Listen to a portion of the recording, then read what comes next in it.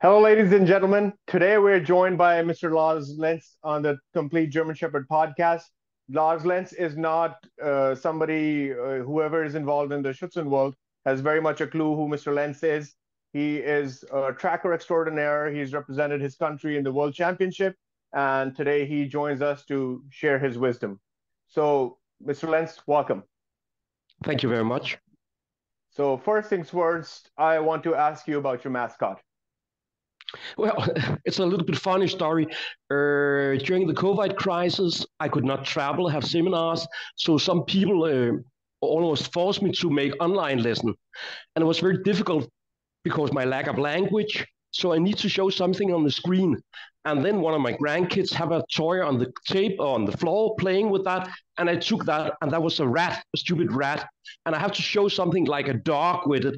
So it was better for people to understand.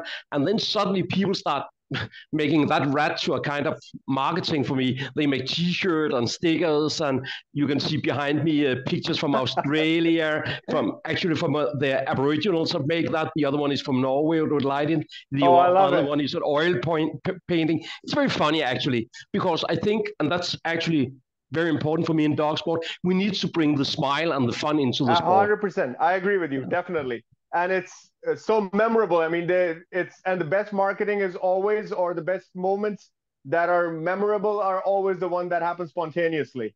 Exactly, exactly. So that's wonderful. Thank you for sharing that. So I want to Yeah, ask you first of all, I want to ask you what inspired you to become involved with German Shepherd dog breed? What inspired you to start IGP? And how did you become a competitor at the world level when you did? well, first of all, as a child, I didn't have any dogs. I didn't know anything about dogs.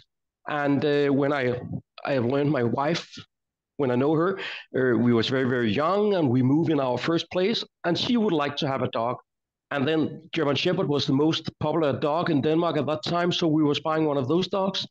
And okay, then we have to train with it, and we go to training with the dog, and then I was hooked. So I start training with the dog, and very fast I find out that you can compensate for lack of talent with hard work.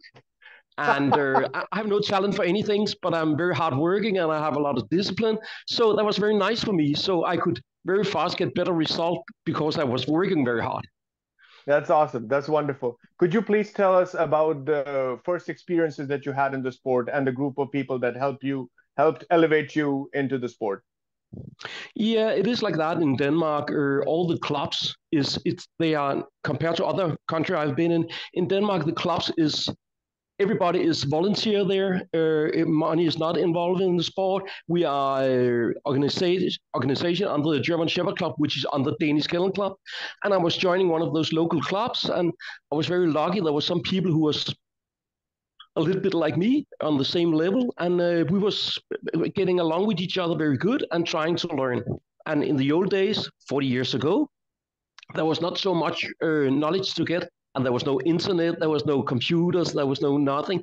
So we was trying the best we could to find some videotapes from Germany and from United States, and try to figure them out to PAL version, so we could watch them on Danish television and learn the German language and the English language to understand what was going on. So that was it. And how the tables have turned, and now everybody in America is seeking out Mr. Lars Lentz.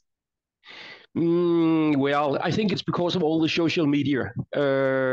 I've been in sport for 40 years. I've competed a lot. And when I start tracking with my dog without leash, I make a lot of point that way. It was a little bit spectacular for people. Yeah, And when you start seeing that on social media, people is reaching out for you. And then I was starting making seminars for, let's say, 7, 8 years ago. And then it just grow from there, more or less. that's wonderful. That's wonderful. And I'd assume your favorite phase is tracking. Yes. What I like about tracking is that you can do it yourself. There's no Yep, excuses. right. Uh, Everybody's yelling and screaming about we don't have any helpers and we need a help and blah blah blah. But hey, you can at least make sure that your track is good. And until now, I've not seen any dogs who cannot learn to track. So That's true. yeah, So would you please expand on that when you say a lot of people say, oh, this dog doesn't have any natural talent to track, he doesn't have this or he doesn't have that. To those people who are saying that, oh, this XYZ is a low drive dog. I'm not saying, any bloodline or any particular dog, just saying dog X is supposedly the owners say the dog has no talent for tracking. He doesn't have any food drive or he doesn't have any will to hunt, something like that. How would you say what makes tracking phase so special that this dog will also track? I, I mean, of course, we have to admit some dog is more difficult than other dog to teach them to Of track. course, like is everything in life. Exactly. But nevertheless, I think we have to pay respect to people who's training with the dog in front of them instead of all the time telling them, buy another dog, or that's a shitty dog, and that's a stupid dog. I don't like Yeah, that. I agree. And I have to say, until now, I have not seen one single dog who could not learn to track. Because well, I'm building the foundation on the track around food drive, and even if the dog have very very very low food drive, we can, if we do it properly, build up the food drive, the small part of food drive that is in the dog. Because a lot of people are saying my dog have no food drive. Well, Yes. sorry to say, your dog is not dead. I So there is some agree. food drive. There is some food drive. Yes. Maybe it's not a lot, but there is some food drive. Maybe it's low, but it's there. So then we Yes. can build it up and build it up and build it up. Yes. And can you tell me what would describe or what would be the characteristics of a German Shepherd dog, amongst others, that make it more suited for the not only the sport of IGP but particularly tracking? Well, since I've been so blessed and travel around the world, I've seen a lot of different breed tracks. I will say, I don't think the German Shepherd is tracking better than other dogs. Not at all. I don't Sure. think the nose is better. But Sure. what I what I really like around the German Shepherd is that the German Shepherd is easier for me to cooperate, to work with. I mean, a lot of other breed, I don't want to mention names because then people start yelling and screaming, but a Sure. lot of them don't want to cooperate with you. I mean, you Right. have the dog you have here, and if you want to change that dog a little bit, the dog wants to escape or attack you. They Sure. don't want to talk with you, be on the same level, which the German Shepherd very often is very much easy to communicate with. Sure. It's an intuitive And dog that wants to work with you and be right for you. The innate exactly. characteristic of a working dog.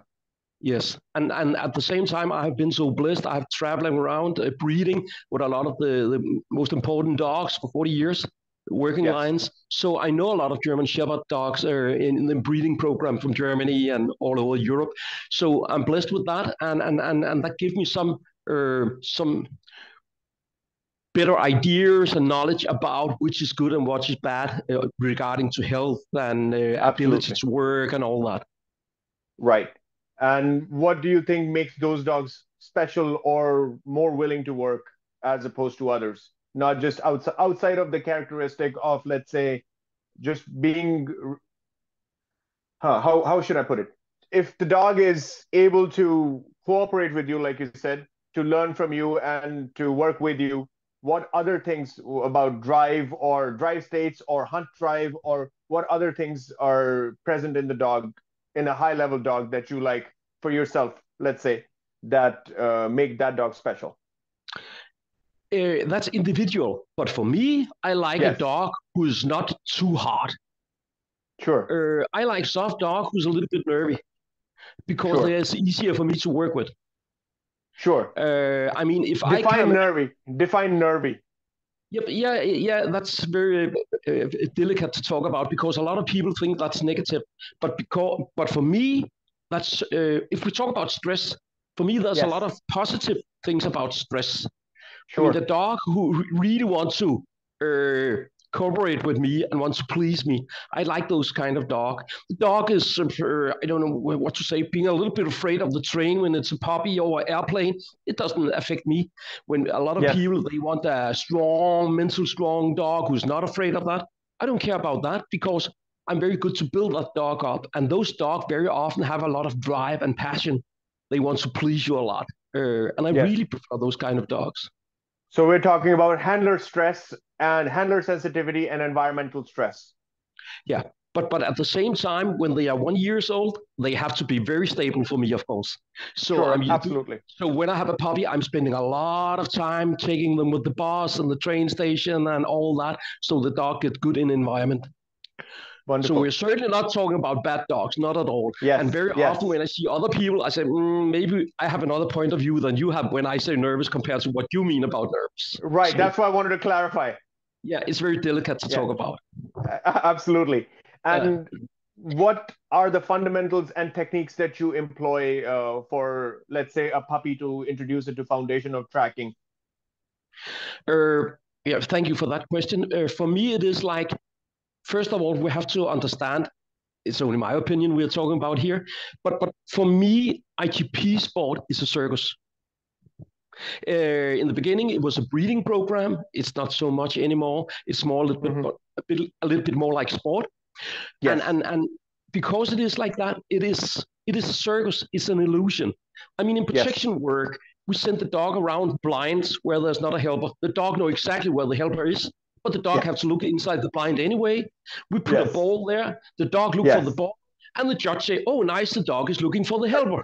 I mean, we know it's a illusion.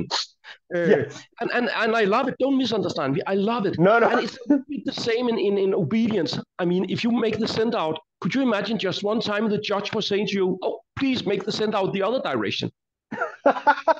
You will not be able to do it because it's an illusion. We have built up that system. After the dumbbell, run to the end, the soccer goal, there will be a reward for you. Yes. But the interesting part for me is on track, people don't see dog training the same way. And I was not doing that for many years. I mean, in track, people put food on the ground, and so the dog pick up the food, and then we hope the dog will do the same after a long time when we take the food away and follow the scent of the dispersion of the surface. But for Yes. me, it's not so much about that. For me, it's more like continue building up that circus dog, an illusion. I mean, Hmm. I go to a lot of competition, listen carefully to what is it the judge wants to see, and then I go home in my laboratory and teach my dog the behavior that the judge wants to see. Sure. And then we could discuss, is my dog tracking? I don't know, but I'm getting a lot of point. Because, I mean, if the dog is tracking like that in all the footprint, you will get a Yes. lot of point. But then Absolutely. again, how many dogs in the real life would track that way? Nobody.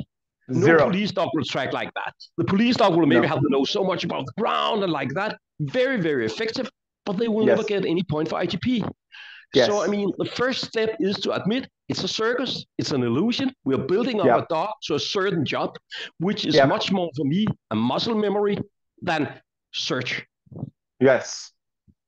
I mean, when people are showing up to me and they say, "Oh, I have a naturally good tracker," Hmm. sorry to say, I don't care. Because Yeah. even if I get a naturally good tracker, I need to literally take the skull off and put everything in the brain where I want it to be and put the Yes. skull back on and show it to the judge. Look, because it's an Yes. unnaturally behavior the judge wants to see. Everything is unnatural about this. Nothing is Yeah. natural. No, but I Yeah. like it. Don't misunderstand it. And the Yeah. reason why I say that is I see a lot of old grumpy men, especially in Europe, sitting and say, "Oh, it was better in the old days." Yeah, but hey, Yes. come on, then leave the sport, do something else with your life. Yeah. Stay in the sport and take the challenge. Uh, sorry to say. I love it. I love it. No, this is brilliant. Uh, my two things that I would maybe like to add something would be the dog must also have innate hunt drive along with the obedience drive that we're teaching as muscle memory for the dog to keep continuing and not quitting on the track for that hope to go to the end. Would that be a thing you would agree with, or would you like to unpack that? Yeah, you are right about that, but I think we need not so much as people is talking about. I think Yes. if we only are able to use the small thing that is in the dog, we can easily do it. What I mean about that is, if you talk about obedience and protection work, some dog is not good at that. Some dog is Yes. afraid of the stick. That's how it is. And some dog is Yes. Of course. lazy in obedience or don't want to cooperate. But I mean, Yes. all dog have a very, very strong nose. Scent and Yes. smell. I mean, you know, your clients know stories about what dog is able to do with the nose. Yeah. And that's amazing. I mean, I was in Finland 2 years ago having a seminar, and when I landed in the airport, there was a dog who identified coronavirus in the airport. And I mean, whoa, that's amazing. The dog is literally better than the test. And all of us know stories about dog can indicate coronavirus, cancer, diabetes, and then explosive narcotics. Small pieces. Yeah. And then our dog have problem about finding such a big article. I mean, there's something wrong in what we are doing traditional. That's my point of view. Yes. I mean, and I don't know in your country, but in my country, it is like that. If I buy a puppy for IGP Sport and it turns out to be not so good as I expect, I sell it to the stupid policeman. And then 1 year later, that dog can find small pieces of narcotic and explosive and blood and sperm. What's going on? I think there's something wrong in what we're doing in our track in IGP Sport. I think so too, yes. I agree. I mean, honestly, I'm not Dr. Doolittle, but I guess I could go to the car when I have layer track, and then I could open and ask my dog, and my dog could already from the car tell me where the 3 article is. Yeah. Oh, that's wonderful. Yeah. We have an exercise like this where you just toss the 3 articles out and the dog must just go without following footsteps, indicate where the article is. Yeah. There is such a exercise. Yeah, exactly. And I mean, our dog have so much talent compared to what we expect of them for IGP Sport. Yes. Yes. So I think it's a bad. We already know that. We already know the test. It's already written. Just prepare for it. Yeah. It is actually very easy. But I think one of the biggest issues we have is when we train too easy, the dog get lazy and unfocused and unconcentrated, and then the dog make mistakes. Yes. And then I have a question about focus. This is like on a side tangent from what we were talking about hunting. So a lot of judges talk about seeing a picture. I mean, that's, of course, it's also personal preference. They talk about a dog being stressed when the tail is not going frantically like this is. They say, oh no, the dog is not happy. The dog is stressed. Maybe that's just how the dog likes to hunt. Yeah. And maybe he never shook his tail as a puppy. Who knows? It's up to the dog, and then you can get penalized for something like this. Yeah. And personally, for me, talking about how the tail is acting is stupid. Yeah, I've seen dog being excited with the tail totally down, and I've seen dog being under pressure with the tail on the back. So you cannot. But I also have to say that good judges on high level, they are not only looking at the tail. Right. They are looking at the complete picture. So honestly, I pay a lot of respect to the judges on high level in our club. I think they're good to judge is the dog under pressure or not. No, absolutely. No, for sure. I'm not talking about the high level judges. I'm talking about, you know. Yeah. But yes, you're right. Sometimes we hear that story. Oh, the dog's not wagging with the tail. The dog's not happy. Yeah. Similarly in obedience too, but that's another can of worms. Exactly. Yeah. And could you please tell me what, from all the buildup of your tracking career or your IGP career from the very inception, what would be the most memorable story for your personal success? Well, I have made a lot of pointers, but I will say that I was having a dog where I was become very, very cocky and very smart ass. My head was growing because I think I know everything. Sure. So it was very much like, hey, step aside, the king is coming. And I'm embarrassed to talk about that, but I thought I was the king of everything. And I go to the Danish national with a dog named Jabina Gustav, and I make 6 points on track. And but the funny part was, if you have been an arrogant bastard, sorry to say, like I have been for 15 years maybe, it doesn't affect you. Because if you one time make 6 points, it's like, it's certainly not my mistake. It must be the judge or the track layer or the field or the weather or the birds, those kind of bad excuses. Yes. But I was invited 3 months later to United States to a big private competition there named World Dog Masters Tournament. Sure. And I was going to the track field exactly the same way. Arrogant me, sorry to say, step aside, the king is coming. And then I make 21 points. That hurts. That hurts. But then there's in Germany there's a very, very famous dog handler named Herr Dr. Helmut Reiser. Yes. For me, he's the godfather of protection work. He's the man who invented if you ask me. Yes. I'm a big fan of him. I was joining him and tracking with him and get a lot of inspiration from him on track. Mm-hmm. And Mm-hmm. with exactly the same dog, which I make 6 and 21 point with, then 10 months later, I was coming back with that dog, going to the Danish nationals and make 100 point without a leash. Beautiful. So that was quite dramatic, going from 621 and then 100 without leash.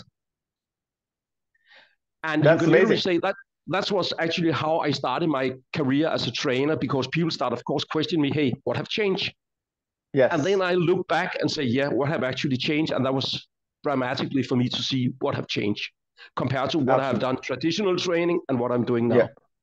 So how would you unpack the then versus now? I think it's important that first of all, that we admit, I mean, if you look at the score to a big national competition the last 10 years compared to for 20 or 30 years ago, we are getting less and less and less point on track. Mm-hmm. I mean, between 25 and 30% of all the track to the World Championship is failure. Sure. And I mean, to the World Championship, the track is actually quite short. Yeah. And the interesting part for me is also track is the only discipline where we have not changed anything the last 50 years. Track is exactly the same. The other discipline we have changed a lot. But maybe only the shape of the articles. Maybe only the articles. Yeah, but small details, but that's it. Yes. It's still 650 paces long, 4 corners, blah, blah, blah. And we get less point. And I think it's interesting that a lot of people is not changing the way they are training. They are still doing the same training, but now they get disappointed about getting the same stupid score.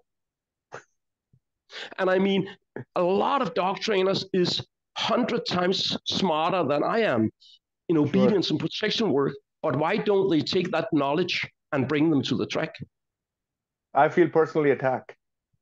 Let me give you a good example. If you train protection work, if you have a dog who has some issue inside the blind, the dog is biting in the sleeve. One day we decide we will stop that behavior. And there's a lot of way to fix that problem. But let's say people is putting a long leash on the dog and a prong collar and want to tell the dog, now you have to behave.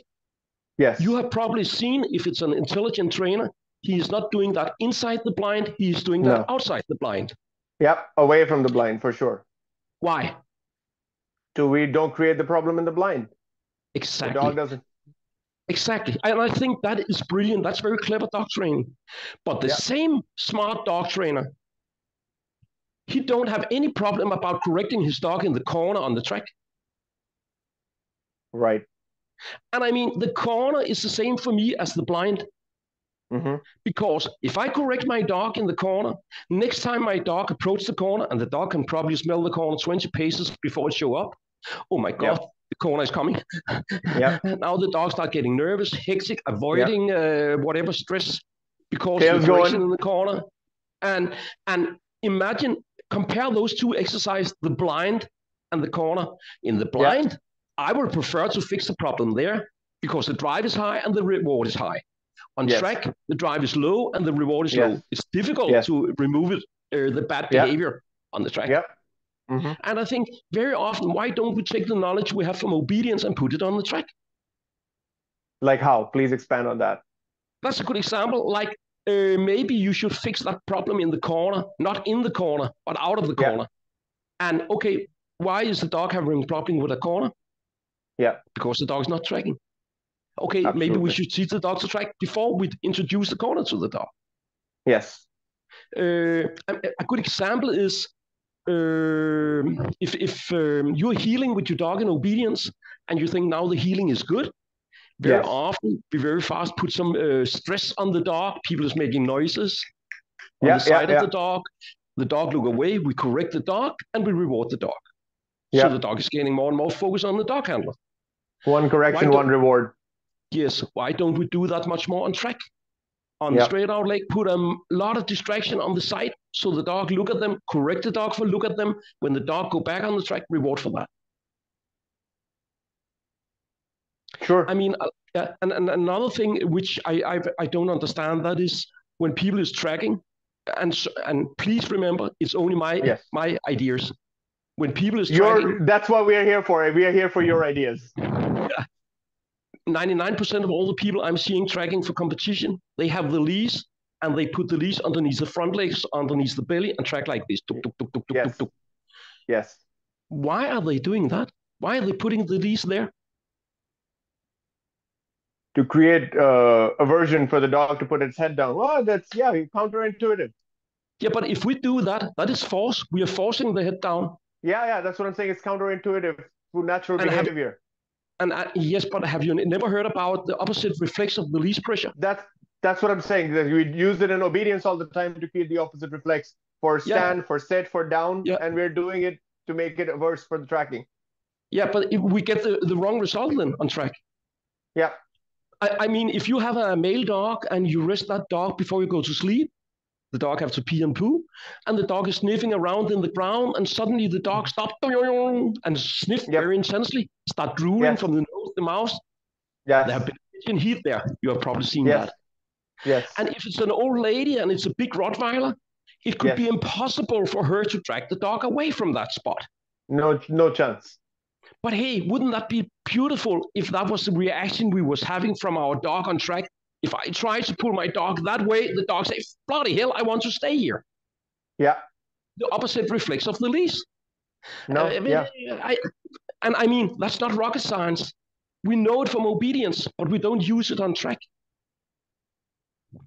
That's an excellent perspective. I love that. Thank you for sharing that. So how would you go about, so if there's a novice, there's like I'm hoping a lot of novice people will hear this and they will, gain some nuggets of information with this. So if somebody's starting completely brand new with their dog and they're into the sport, it's very easy to get discouraged with the amount of work there is in the sport. And there's not a lot of very supportive people, unfortunately. And that's just the reality of things. Everybody's, kind of for themselves, except a few. So when there's a novice, like I would have loved to have all this infrastructure when I started when I was like 10 years old. I would have loved to have all this.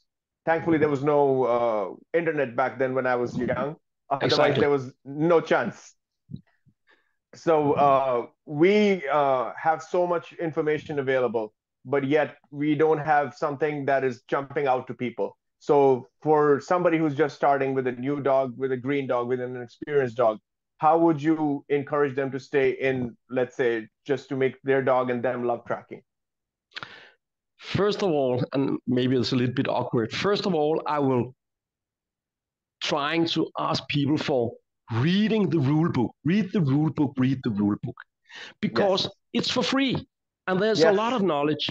Because if you understand what the rule book says, you can avoid a lot of bad training.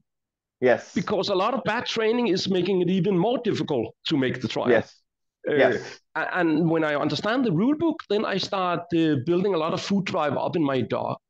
And that could be, I could take a small amount of food, put it on the ground, and then put a bungee on my dog, a bungee. Yes. And then let the dog eat and then pull a little bit in the bungee. That's good. That's good. That's good. So the dog is fighting against that bungee down in the food. Yes. Later on, I put a really leash on the dog and do it on a leash because it's a little bit bigger pressure. And the dog loved that game. Yes. And then I start digging small hole in the ground. For track, I'm not calling it track. I'm only calling it muscle memory, building up a certain situation for the dog. Yes. And I think also one of the most important things for me is, when I'm so lucky, I have seminars, is to convince people about you don't need big track fields. Yes. I mean, everybody can teach 80% in your backyard if you have a small backyard. Yep. A good example is I have a very, very small track in my backyard. I've used the same track for 2 years now. Yep. I go out in the morning and reload the same footprint and bring my dog there. It's only a muscle memory I'm teaching my dog in the first place. Yeah. And maybe don't listen too much to a lot of people on internet. Or at least investigate people who is trying to convince you about anything on internet. Because there is a lot of funny things going on there. Yes, that's definitely true. Would you mind sharing? You shared a story of, from failure to success for your own personal accomplishment with your dog as a competitor. as a coach, do you have any personal stories that you would like to share from your travels of the world? In which way? I don't know. I don't As know as what a you mean. coach for one of your students, so you shared your own personal story where you drew inspiration from Helmut Reiser, and from 6 points to 21 points, you got a 100-point track at the national championship as a competitor. So, as a coach, do you have any stories from your students that you would like to share, or any experience that you had around the world that stood out to you? Well, well. Maybe the most heart feeling story I can tell is there was a young lady from Sweden, and she was Yes. training with her first German Shepherd dog at all, and Mm-hmm. she wanted to go for the IGP1, and she Mm-hmm. was saying, okay, I would like to do it in Denmark, in a foreign country, and she Mm-hmm. go there, and the judge was saying to her on the track, that was the most beautiful track he ever have seen ever, but the leash was touching the ground, so therefore he will take a point for each leg. So he gave her 97 point. And I said to the judge, hey, come on. The rule book says it's allowed the leash touch the ground. Yeah. And he said, he replied to me, yeah, but if the leash is going down on the ground and the whole way to the dog handle and up, she's not 10 meters away from the dog. And I Okay. think, come on. It's a home trial. Are we trying to push people away from the club? And we was Yes. very disappointed. But she was crying, but she was a Yes. really fighter, that girl. 2 weeks later, she go for the FH1 without leash and make 100 point. I love it. I love it. That's In awesome. your face to the judge, because now the leash is not touching the ground. Agree? I So that love was it. really a good story for me to, That hey, is come on, wonderful. fight for it. And that That's was actually the wonderful. first time I saw for FH1 somebody make 100 point without a leash. Oh, that's brilliant. That's brilliant. Would you But talking now we about that, if I can shortly talk about that, yes, please. uh, 2 3 days ago there was a old friend of mine from Denmark. I was talking with him, and he asked about all my seminars, and he was very much into, oh, how many people have you put on the world championship with your training? Sure. Sure. And and I mentioned some people, and we talk about it, and then suddenly I discovered that he was he was measuring my success about how many people I was able to put to the world championship, Yeah. and that's certainly not how it is for me. For Yeah. me, it's exactly the same quality to help a person to get his first IGP1 ever with a showline Hmm. dog. They Yeah. have to fight and fight and fight with that showline dog with low drive, and finally they pass the trial for IGP1. Yes. That's the same success for me. No doubt Yeah. about that. No doubt Yeah. Yeah. about that. They Because like when they I can say, see the the feeling and the happiness. happiness and all that, because they have struggled and they have fight hard. So I almost prefer that because I know they have struggled hard.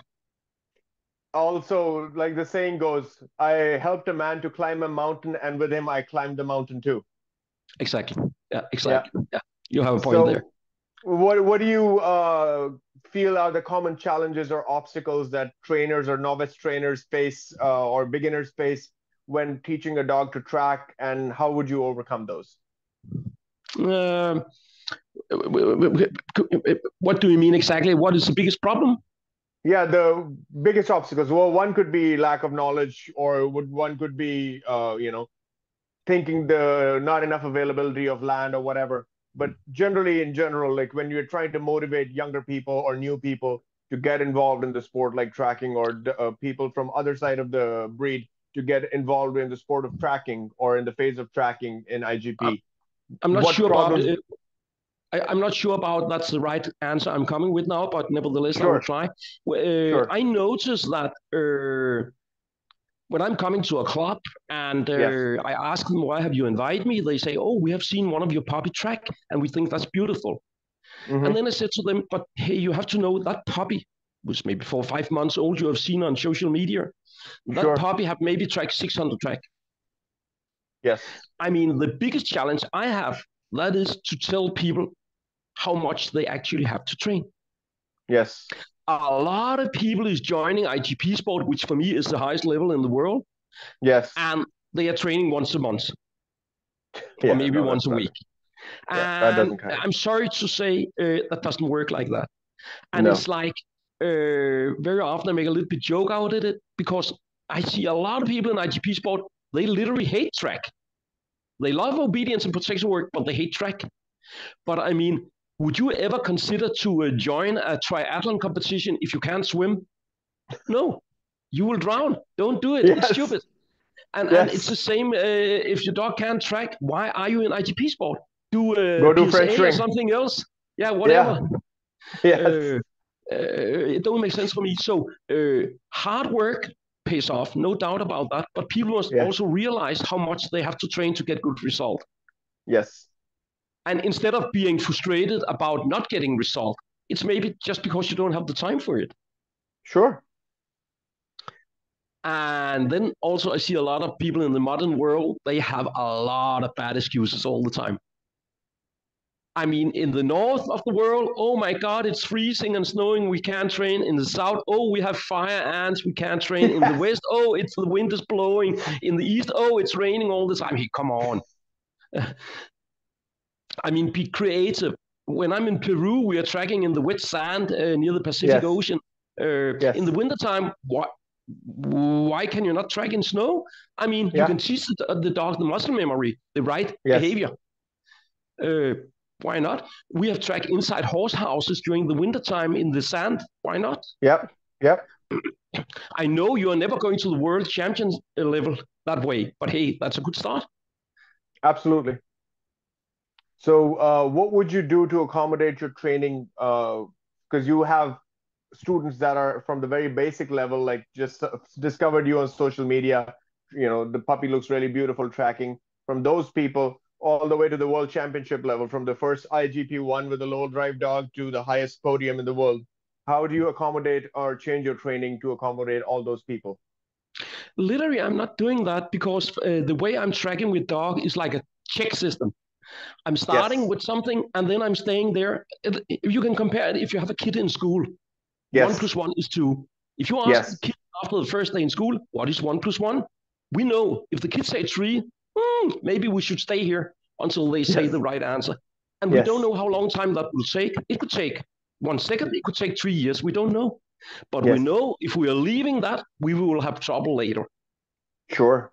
So if I have an 8 weeks old puppy and I get a client's dog who's going to the world championship, it's the same level I'm training on, maybe.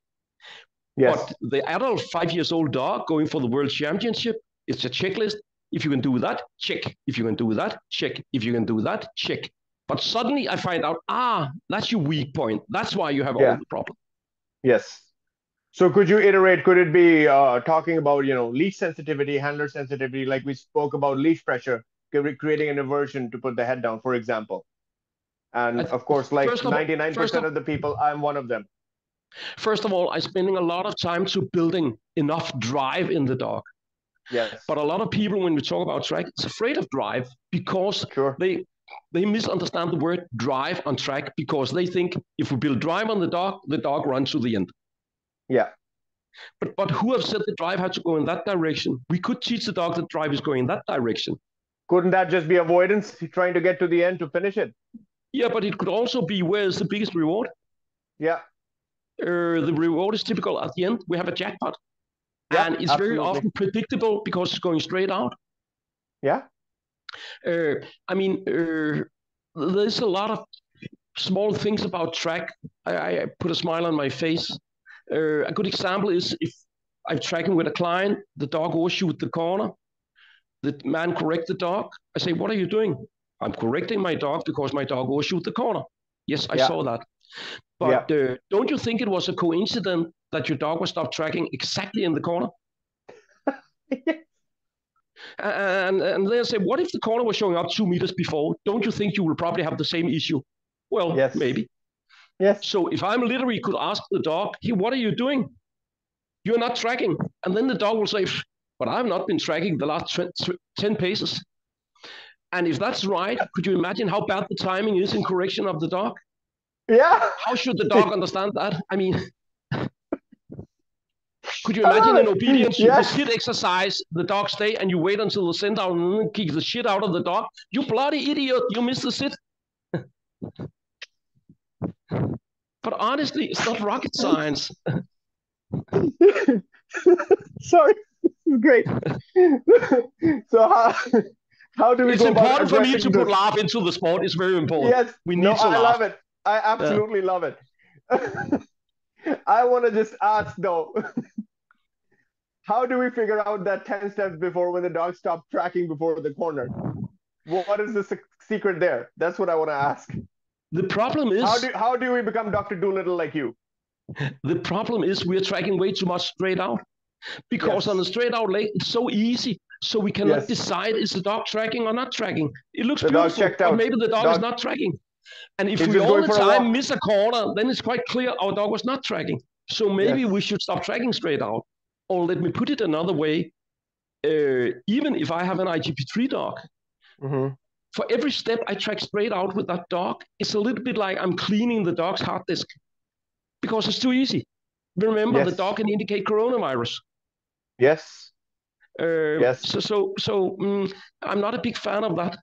Let me put it this way, maybe it makes more sense. When I go for my IGP1, Yes. that is the most easiest track ever for the dog. Yes.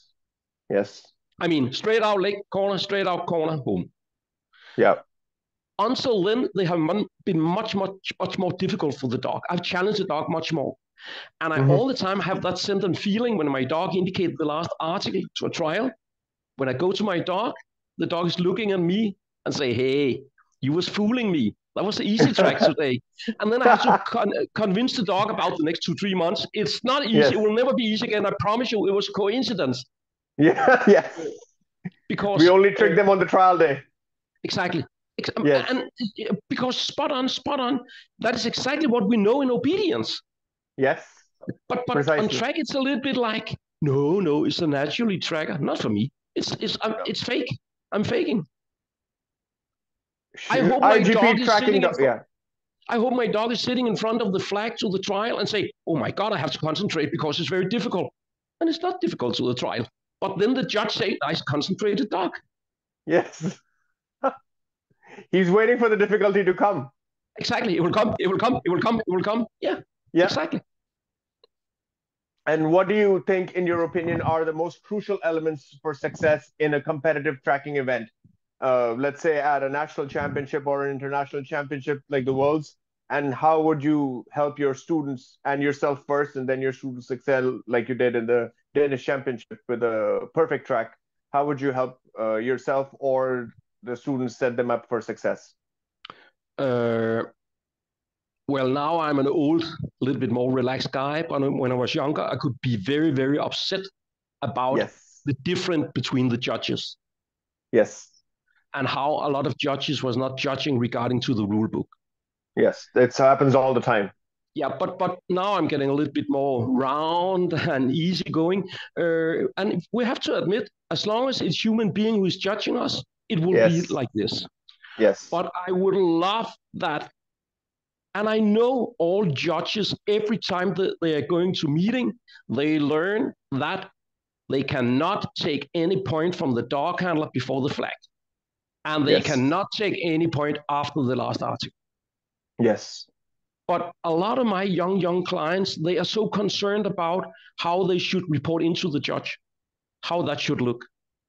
And I'm so sick of tired of that instead of, hey, come on, show a good track. Let's see that instead of I how the agree. dog is reporting in.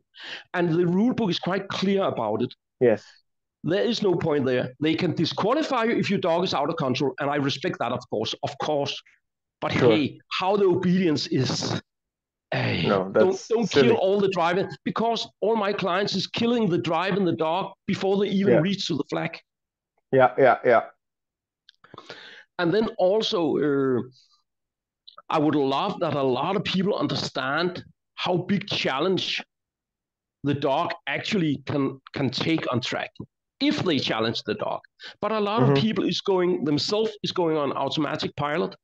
They do the same day after day after day after day. I can give you a good example. The last seminar I was having a live seminar, 10 clients. I said to them, please lay a track. And they put a flag and they track straight out, lay the track straight out. as a beginning, and then they bring the dog from the car, and then they go directly to the flag and start tracking straight out. 10 out of 10. Mm-hmm. And then I said to them, for me, that would be the same as if you was going to the car and said to your dog before you have to track, hey, dog, are you ready to track? And the dog said, yeah, I'm ready. But you must promise me one thing, dog. What? You must not concentrate. What? No, Yeah. you must not concentrate, dog, because now I have done the best I can to teach you not to concentrate because it's going straight out and we approach the flag straight out. And I've done that last week, last year, 2 years, 3 years. I'm going straight out, straight out, straight out, straight out, straight out. And I approach the flag straight out. So I might as well tell the dog, don't you dare to concentrate. And I mean, you could at least approach the flag from different sides so the dog have to start like that, like an angle. So the dog have to concentrate from the first footprint. And I mean, that's not rocket science. We know it. No. Everybody knows it. Very often when I have track seminars, I'm telling people a lot of track they never heard about before on track, but they know it already. Yeah. They know it from obedience and protection work. I mean, one of the big issues for me is the leash. If a leash is tight, a tight leash for me on track, regardless to where it is, a tight leash for me is poison. Because all dog will pull harder in a tight leash. Yes. And if you don't believe me, exactly, try to teach your dog a back transport in a tight leash. Yeah. So a lot of it is logically, but a lot of people is doing what some have told them without questioning them why. Yes. I spend a lot of time with all my clients trying to say to them, please remember to question me why all the time. Because I must be able to give you a good explanation, or else don't believe me, then it's bullshit what I'm saying. Yes, no, absolutely. It cannot be gospel. If it's gospel, it means nothing. Yeah. And then please don't see the great solution in buying more delicious food on track. I'm sorry, can you repeat that, please? Don't see the only solution on track that is only to buying more delicious food. Sure. I see people showing up with salmon on track because then my dog is tracking better. Yeah, until now. But next week, the dog say, no, now I want diamond or cocaine or whatever it is. Throughout this conversation, I keep getting personally attacked by you for some reason. Yeah, but that's how it is. I know it. But that's because it's easy and convenient for the modern people. Yeah, I've done the same thing, the same stupid mistakes. So we got to find this particular food to track. Oh, he likes this more. This time we'll try the herring formula. This time we will try the lamb formula. Oh, been there, done that. Exactly. And then we start panic, jumping. Yeah. Yes. And the dog is sitting in the car and laughing. So, bring diamond, bring cocaine, bring caviar. Oh my gosh. I hadn't had caviar till very recently, and I had given as a track reward to my dog caviar. I promise you. Yeah. On the article. Yeah. Yes. Yeah. Oh, okay. Can we discuss the importance of teamwork between the dog and the handler in tracking competitions and laying the fundamentals between the team? Well, how should I put it? Of course, the better you know your own dog, the better it is to train with that specific dog. But I think when but that's a cliche. That's a cliche thing to say. You know, like I would like to give you a little bit of pushback. Like, yeah, of course, if you know your dog, but what does that entail? Yes, but a good example about that is if you see a dog on a straight out leg tracking, the difference between people who's watching it, the judge and you and me, and the dog handler is very often the dog handler know his own dog, so he can feel the intensity in the dog. So we can question him, are your dog tracking now or is it not tracking? We cannot decide it. Yes. I'll give you, I want to point something out. I've heard this a million times. Oh, the dog's being so stubborn. The dog's being so stupid. The dog's just doing this. The dog's never doing this. The reason you're saying the dog is being stubborn is because you cannot read your own dog. the dog is just confused from what you want from the dog. And you are Yes, maybe confused to tell the dog what you want from the dog. And now you blame the dog or the yes, track or the environment. yeah. But it's very easy to blame the dog all the time. Yes, And of course, when we talk about track, fairness is very important for me. yes, You can imagine how many times I've seen people correcting the dog quite hard, and there yes, was no reason to correct the dog because the dog was on the track, but the person could yes. not remember where the track was. Oh, And I mean, yeah. first rule is we must know where the track is. Yes, So, and if we don't know it, then we must make it more simple. And hey, come on, I'm so old. I'm smoking way too much weed. My memory is smashed. So I maybe just make one corner on my track and then I make 10 tracks the same day because I can remember one corner. I cannot remember 5 corners. right. But admit it, be honest. Instead Yes, of kicking the shit out of the poor dog, yes, it's not okay. yes. No, I agree. That's great. And Uh, how would you foster trust and confidence between the dog and the team? What would be like some exercises, let's say, we make for some people that, hey, It's if you do this, generally this will help you. it's very interesting because I spend a lot of time trying to teach people to understand there must be a balance between, and that's up to the dog handler, there must be a balance between self confidence in the dog and correctness. Because on track, regardless to compared to obedience, in obedience, we help the dog with a lot of commands. Yes. I mean, let's give you an example. In the 1 meter hurdle, when you make the dumbbell work, you have 5 commands.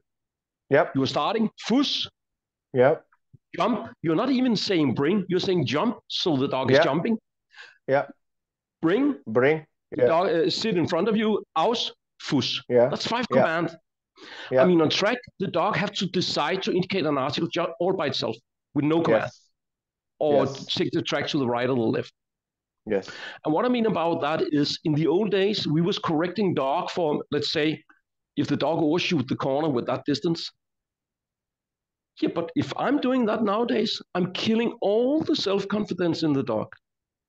And if I'm doing that, so can you hear me? Yes. Sorry, it cut out for a second. Okay. Uh, in the old days, we didn't accept any mistakes. Yes.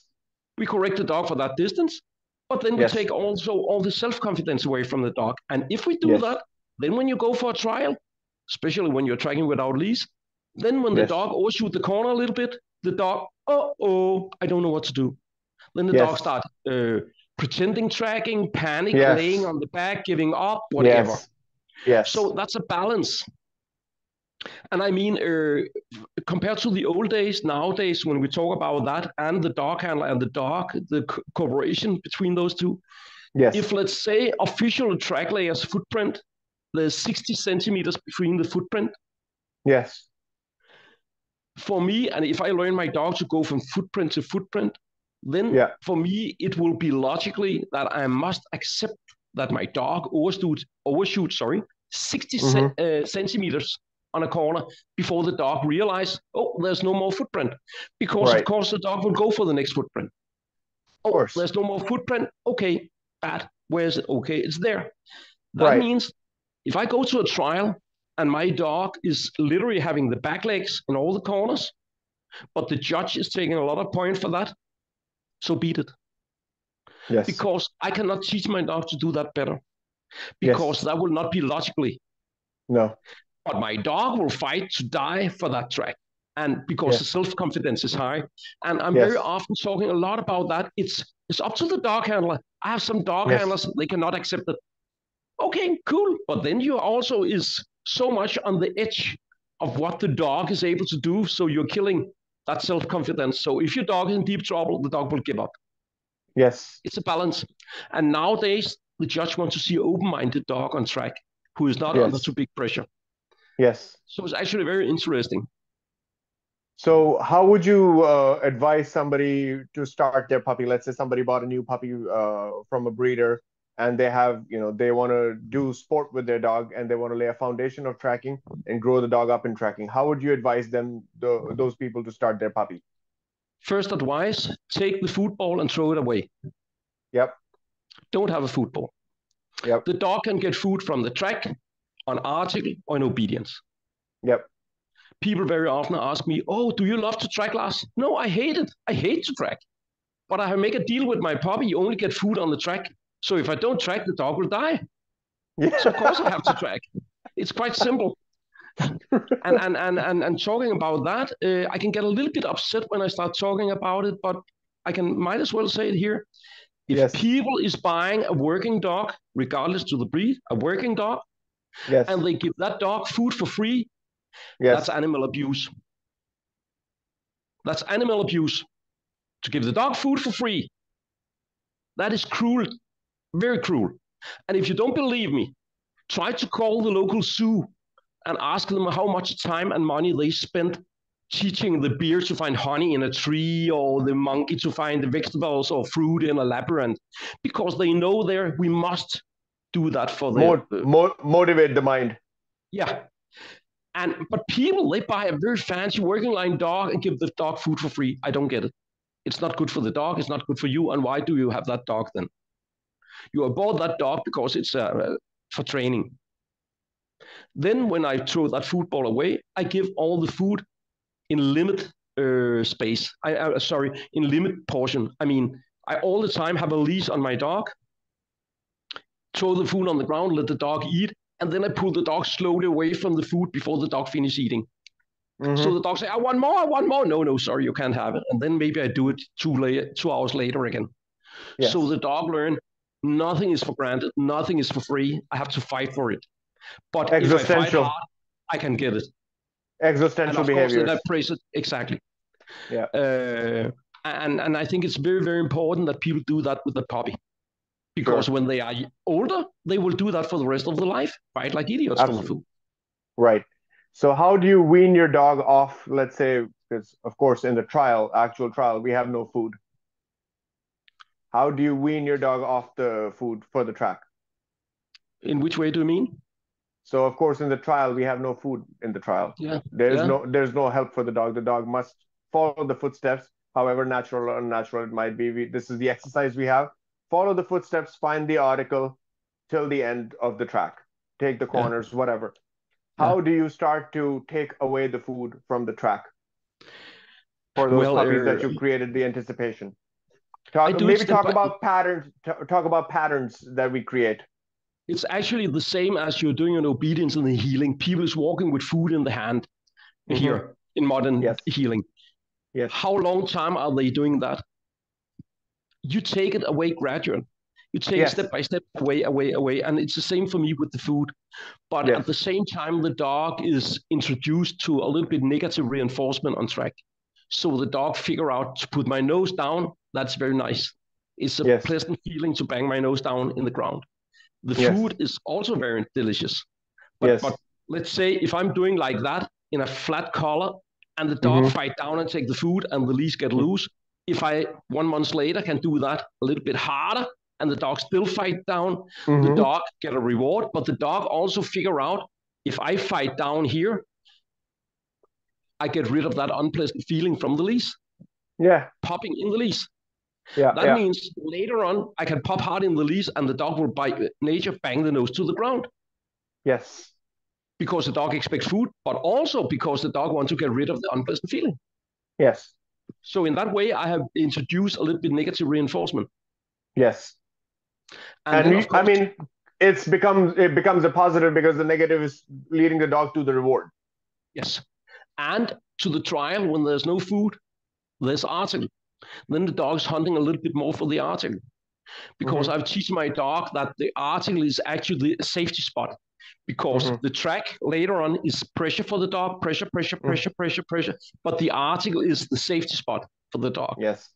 And when the dog feels that pressure on the track to the trial because there's no food, then the dog will love the article even more. Yes. Of course, the speed will maybe go a little bit up in hunt drive for the article. Yeah. But that's okay for me. Yes. So could you talk about a little bit more for the novices about the perceived pressure in the hunting behavior and the article being a safe spot? For me, it is like if you see traditional training on an article, you see a dog track, dunk, dunk, dunk, dunk, dunk, dunk, and then the dog stop 1 split second on the article and continue tracking. That's a typical Yes. behavior you see when the dog overshoot an article. Yes. Okay, so the dog is tracking, and Mm-hmm. the dog stop at the article and continue tracking. Yes. For me, that's quite logically. The dog is saying, I prefer to track. Yes. But what are we doing in that situation typical? If the dog tries to overshoot the article. People are correcting the dog to bring him back to the article. So do we really think that that will make the article more interesting? No, it would make it more aversive. So now the dog start avoiding the article. Yeah. You increased your problem. Yes, I try to switch that around and say, if I put pressure on the track, it's like in the beginning, pop food, pop food, pop food, pop food.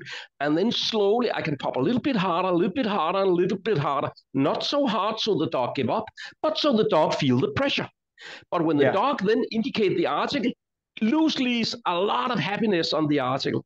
Then my dog see the article as a little bit like a bell, saved by the bell in the boxing match. Sure. Oh my God. I mean, if I hear a bell ring, it doesn't affect me. But if I hear the same bell ring and I'm boxing against Mike Tyson, I would love to hear that bell. If you make it to the bell. Exactly. But suddenly I can hear the bell even if it's not there. Hey, Mike, can you hear the bell? I can hear it. Yeah, or the 10-second clapper before the round ends. Before 10 seconds, they have a clapper that goes off that marks 10 more minutes. Yeah. Now you sprint. Yeah, exactly. But for me, it's important that we understand the balance between article and track. When the dog overshoot an article, it's because the dog prefers to track. Yeah, but what are we rewarding with on track? Food. What are we rewarding with when the dog indicates the article? Food. Yeah, but why should the dog then lay down in the wet grass? The dog could say, I can just continue tracking. There's food right on the other side of the article. Yeah. But if we start playing that mental game, that pressure and no pressure, the dog will see the article as a kind of relief. Yes. And would you advise? Go ahead. Sorry. No, sorry. I said, would you advise, let's say, introducing a toy in that situation, in the scenario, to take the stress off the dog for the article? The problem with a lot of things the dog handler is doing, giving toys, a ball, or whatever it is very often that the dog is starting putting more attention to the dog handler than to the article or the track. Yes. Because the dog say, hey, you have the cocaine in your pocket. Bring it to me. So the dog start laying crooked on the article and turn around or come back to you. General, when we talk about track, I prefer to be a small person. So if you understand what I mean about that, in obedience, me and the dog is working together. In protection work, it's a battle between my dog and the helper. On track, it's a battle between the field and my dog. Yes. So on track, I'm actually a little person. I'm not interfering so much. Yes. But if the track can do it, but if the track can do it, I love it. So please expand on that. But then if I put more and more pressure before the article, the dog say, fuck. Oh, there is the article, and dog indicate the article. And if the dog understand that, how to release the pressure on the article spot, then I suddenly don't need to reward so much on the article because the dog know it's a safety spot here. So, but if I do it too much, it's difficult for me to start the dog again. The dog say, bloody hell, I'm staying here. I don't want to leave here because the pressure on the track is too much. But then I have a certain balance in it, the balance between pressure on track and pressure on article. So what I'm trying to ask is, how would you create the pressure on the track to enforce the article? And so the article is that island for the dog. Popping in the leash, popping harder and harder and harder and harder. Okay. I mean, if you have, it's in the future, it's not in the beginning, but let's say the last 5 footprint before the article, you have pieces of food. On the first piece of food, you pop like this. Yes. The next piece of food, you pop like that. And you pop harder and harder, so the dog is almost about to give up tracking. Sure, oh my God, but there's the article. Oh my God, saved by the bell. I love that safety spot. Right. But you cannot do that during the whole track. You can do that in the No. last 5-6 footprint before the Arctic. Yes. Yes.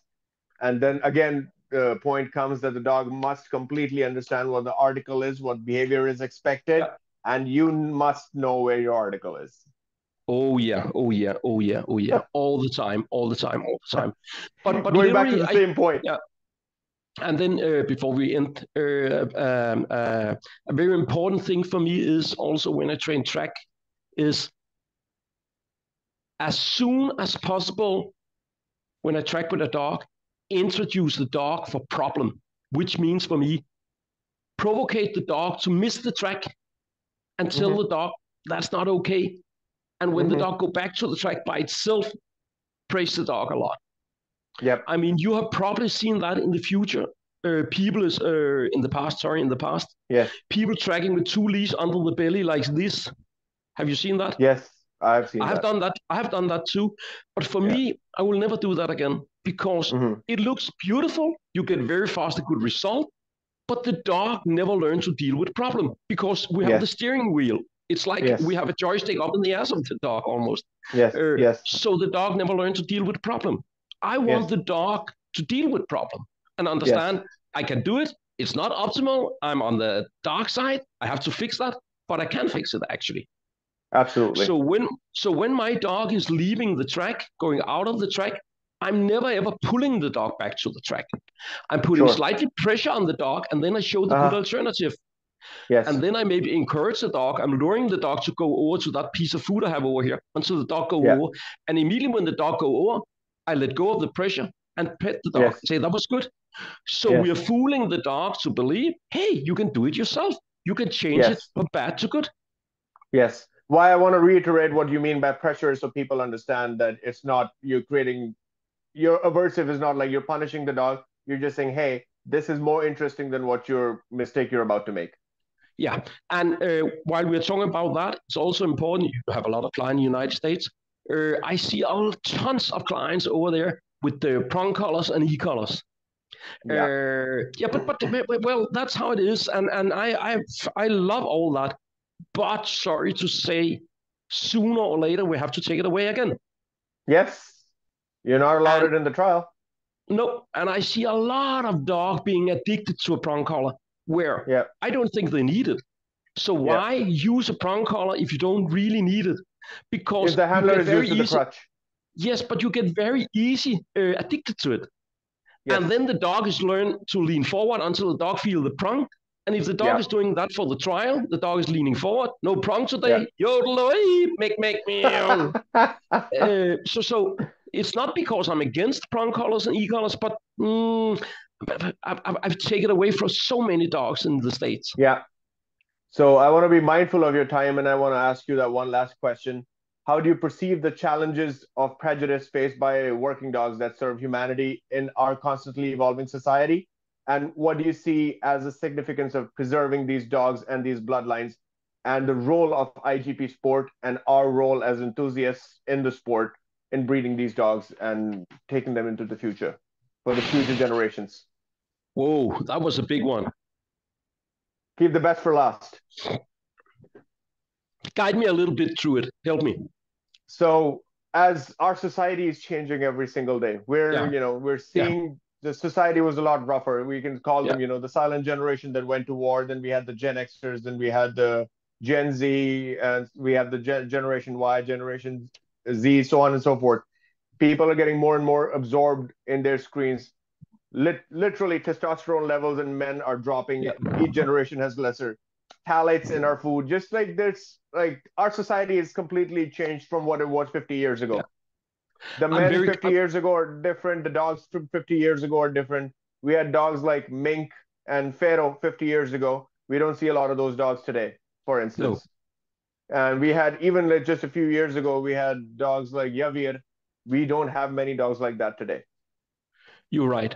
You're right. Yeah. And I'm of course concerned about that because for me, because I've been in sport for 40 years, IGP have been the foundation for the breeding. If you ask me, Yes. it Yes. is still. We are going to the German nationals, Bundesliga prüfung Yes. to watch the dogs, see them, all that. But That's the holy grail. yes, and it's still But how Yes. long time will it be that? I mean, Yes. we don't have the stick hit anymore. We can discuss We that. What is that we ruined? we I just don't we know. just we just dodged the bullet with the Austrians banning all bite sports. It's already banned in Australia. You cannot have IGP in Australia in And many it's like states. that. And it's like that all the time. I mean, the last Yeah. 20 years, I have never not seen any change make it more difficult, the dog sport. Yeah. It had Hmm. all the time the opposite. Then you're not allowed to do this. Then you're not allowed to do that. Now they want We're to ban ask, the. we're I asking heard for the more. Like, endurance. I heard the can I push endurance back? test. Go ahead. They are banning that now. I mean, oh my Oh, I had no god, idea. you're not allowed So to bicycle 20 kilometers with your dog. I I want to push back a little bit on the IGP being a breed test, because the breed test, as far as the obedience and the protection is concerned, has evolved quite a bit from when it used to be a breed test when we were testing for drives, then it became testing for handling. Now, when you're looking at a scorebook for a V score dog, I think you're going breeding to the handler and not the dog. It's because the strongest dogs are not making those high V points in obedience because the obedience You, is so precise. If a yeah, dog, you're if we yeah, need a headstrong dog in protection that gives 110% to fighting the helper, that dog is not making 100 points in the obedience. no, I agree with you, but I think it have been like that for many years already. I Yes, of mean, course. if you only, or else it would be very easy just to breed with the winner. Yeah, But that's what most people are doing to sell puppies. It's like I breed with the in the show lines, I breed to the VA dog, and I get VA dogs, and in the working lines, I breed to the podium dog with super high scores, and I will get the next yeah. podium dog. So both you and me know that's wrong. That's not how it Yeah. works. But it's interesting to see how it will change now. But you know what? The dog is maybe getting softer because of the test and of the dog is getting softer. But the society is also getting softer, so they Yeah, require softer dogs. I sure. mean, the I mean, no offense, but the young policeman today, he can maybe not handle the dog the policeman could handle for 20 years ago. Sure. No, Or no, absolutely. we are not allowed that the dog is biting in public. People are the same way as the dog was biting the criminal for 20 years ago today. Yeah. So maybe everything is doing like that. I don't know. I don't know. I But it's think interesting to see. a lot of strong dogs will get put down today Yeah. because they will not be deemed safe for society. And that I think that is disturbing to me. I think we And owe it more to our dogs than that. I feel as a society. yeah, you're probably right. But it's very difficult, and I don't know what to do. And you know how big problem we have in Europe. Yeah. Oh, absolutely, And absolutely. I'm sorry to afraid say, it it's might only a come to matter of our time. You shores. will have them too. That's what I'm saying. I'm afraid it'll come to our shores as well. Yeah, Because with the yeah, liability and stuff, I think the problem is a lot bigger in America with personal yeah, liability, etc. yeah, But the government taking action, like that's the problem always yeah, with these big government countries, small countries with big governments, is the yeah, governments are very swift to take action. We yeah. have a huge country, and the government is thankfully not very effective. So the change is not very quick, No. which is And not the case in Europe. I can give you a good example. Last year, I was in North Carolina. I was having a seminar, and I was asking for a puppy because I want to show something with a puppy. And there was a nice lady. She was breeder of boxers, and she was Sure. bringing a boxer puppy with cropped ears, and they have tape up the ears. And I tried with Yes. that puppy, and it was a super puppy, very nice puppy. And they took Uh-huh. some pictures and some video and put it on social media. Oh Mm-hmm. my God! I was The almost cropping. banned in Denmark because of the cropping of the ears. Come on. I'm in the United States. It's a puppy who have cropped ears. Stop. Stop. Uh, but that's how it is. Yeah, it's well, so what do you think we could do to, mitigate that or maybe slow that down? How would you go about educating the people, or have some ideas that we can introduce to the general public to show that we're not the bad guys, that we actually care for the preservation of these dogs? I'm sorry to say, but I think right now it's important that we are pleasing them a little bit. Don't put too many pictures of too aggressive dog on social media or to dogs biting all kind of places on the people, and don't put too many prong collars and e-collars because we So, are majority. We're majority. I mean it. Even if you were right, we can fight against our right. But come on, the public is much so bigger and stronger than we are. are we placating to the people that think chocolate milk comes from brown cows and normal milk comes from white cows? Yeah, Do you see my point? yeah, it's delicate. I yeah. It's maybe also because I'm getting older and say, hey, come on. Yes, I'm dead No, I before want they to be take it very away. clear and say I'm only for the fair treatment of dogs and only for the right, just treatment of dogs. And I'm just afraid that in this world, I don't want to lose our German Shepherd breed that becomes just like a museum piece. I want our dogs to be real dogs to be able to do real jobs. Not everyone who has a dog that sits on their couch is not good for catching the criminal. Like you see videos of all the time of the police dog. The guy says, "Foran," and the dog's like, "No, I go this way." No, but then again, I will also say when we talk about the working lions, at least German Shepherd, I Yes. still see a lot of super good dogs, very good Oh, dogs. absolutely, Yeah. absolutely. But again, it's like Uh, the corner is 10 paces ahead. yeah. Yes, but we have talked about that for many years. Yes. But yeah, it will be interesting to see in the future. But can we mitigate it somehow I and will not just say be bystanders? I will say the biggest challenge is that the people who are selecting dog for breed must be Yes. better and better and better and better to see that, to see the right dog. Because Yes. a good dog trainer can cover the dog in good training, so the dog look like a million. Absolutely. Would you like to add anything to that in the end with closing? I don't know what that should be. Uh, well, since it's track we are talking about, I think it's important to say that it's interesting for me to see on track. That is the score on track to big competition is where most people is failing, Yes. but it's at the same time the place where most people make V. Yes. It's very interesting. Yes. So when you know the big spectrum there is in track, maybe people should put much more time into track. I agree with you, most definitely, sir. I Yeah. appreciate your time very much. Thank you for taking the time to do this and having a conversation for the general public. And I hope you I understand my hope, bad English. I'm trying the best I can. oh, you were great. Your English is better than my Danish, so we're good. Exactly. So I really, really appreciate you taking the time to do this, and I hope we can do it again in the future. I'm very happy for being here. Thank you very much. All right. Thanks a lot. Have a nice Take day. care. Bye. You as well. Bye. Take care.